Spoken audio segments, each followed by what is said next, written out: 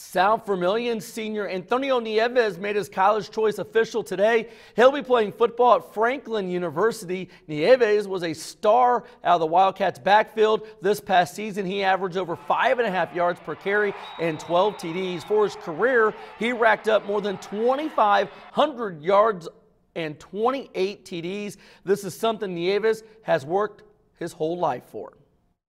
It's been a dream for me as a kid. I've been playing football my whole life, and it's really just a dream come true to play college football.